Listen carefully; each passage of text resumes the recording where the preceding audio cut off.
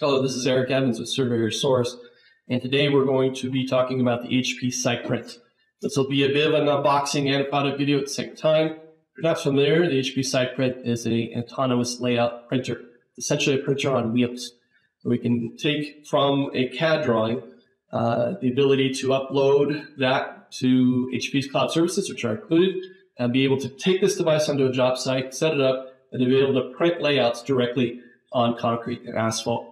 Let's jump right into the unboxing here. Take out the device itself. This is the robotic printer. The handle part here also comes off, and this is where we mount the robotic total station. So to be able to keep track of this device on site, we need to pair it with a robotic total station. Now that can be any one of a number of different brands or models, and they're listed. They'll list them for you below. But that's what keeps track of the unit on site. It's able to locate it in space, so it can be able to do all layout printing. Got the battery compartment up front here. 2 batteries are included for all-day printing. More batteries can be added as necessary. In the back here, we have where we put in a cartridge. Now the cartridges look like this. There are a couple different varieties of cartridges depending on how long you want the print to last and what surface that you're printing on.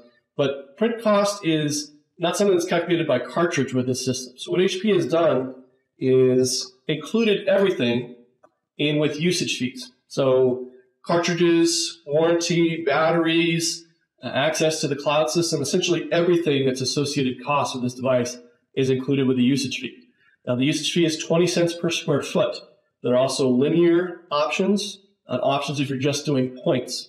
So the square foot price covers essentially everything that's needed with the device. Now, the way that's calculated is after you've got your drawing prepared and uploaded to the cloud, what you print is what is charged. So essentially the software surrounds the area, not what you're loading, but only what you're printing. So it surrounds that area and does a square foot calculation, and that's your usage fee, and this is billed out monthly. Now, if you're thinking, I've got a very large project, and the cost can really skyrocket, but HP has built in caps to this billing process. So at 10,000 square foot per day, so if you print 10,000 square feet, you can print more than that, but you're not charged any more than that. You also have a monthly cap. If you're doing really big projects, it's taking a longer time. At 25,000 square feet for that month, there's a cap. Again, you can print over that, but you're only charged up to that amount. So there's some kind of cost caps that are built in that really do help with savings on the device. And speaking of savings, what the main advantage of this thing is having as much labor doing your layouts. Especially for a manual situation, but even over a automated situation like with a robotic total station, the user is not just needs to be able to operate the tablet, essentially tell the unit to print and be able to keep track of it. So those laborers who've been doing layout now can be freed up to do other things. So there's a tremendous cost savings there. There's also savings in accuracy. Being able to see the printouts on the ground and be able to verify them on site is a huge advantage. The accuracy of the unit is 1/8 of an inch. And what it's printing out is going to be accurate to 1/8 of an inch.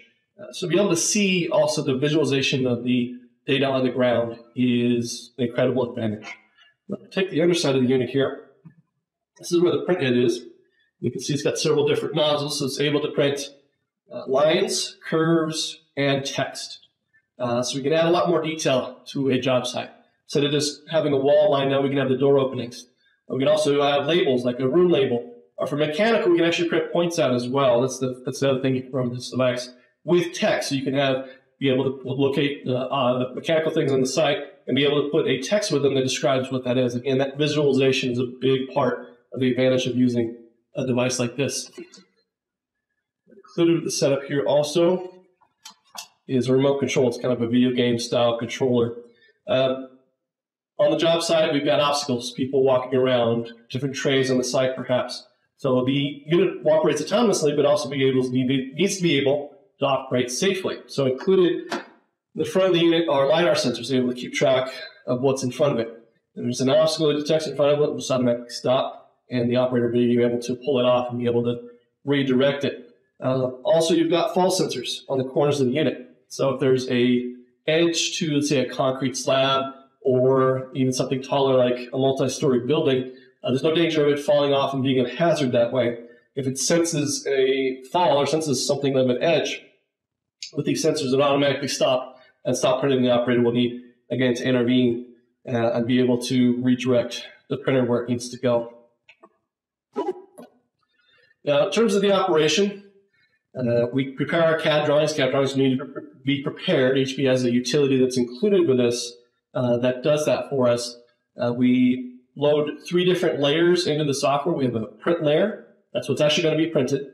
We have an obstacle layer. If we know there's obstacles on the side, like the edge of the concrete, or maybe an elevator shaft or something there, we can define those in the CAD drawing, upload them to the cloud services that are included, and the printer will automatically know to avoid those areas where it won't go. But also we upload a control layer as well. Now, the setup is done no matter what brand of total station, total station that you use, through the HP software. So again, this simplifies things for the operator. They've got one port, one device that they need to use. It's any sort of tablet, can be iOS or Android. It will automatically go to the cloud. There's a built-in modem with the device. Again, that's included with the usage fees. It's able to connect to the cloud in that manner, set up the drawing, define the areas where you want to print, and hit the print button, and that's essentially what the operator does. Now, the total station doesn't need to be set up. Control does need to be established on the site so the total station knows where it's at. But after that, pretty much hit the print button, and the robot will go out and print the areas that you request. For more information, or to be able to request a product demonstration, please visit us at surveyorsource.com.